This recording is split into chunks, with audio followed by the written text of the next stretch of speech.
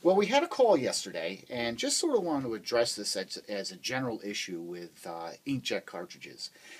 Sometimes what happens is it loses its prime, okay, or the pressure inside. So what happens is you end up getting a very spotty, I guess blotchy, or very faded type of print. And first thing you think there's a problem.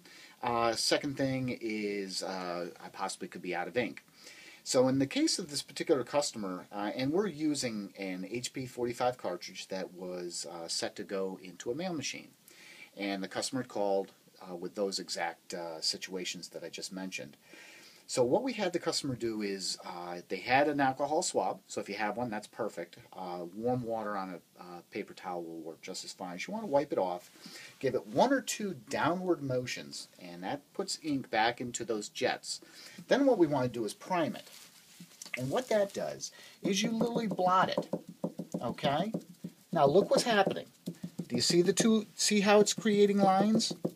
We now have full ink coming out of that.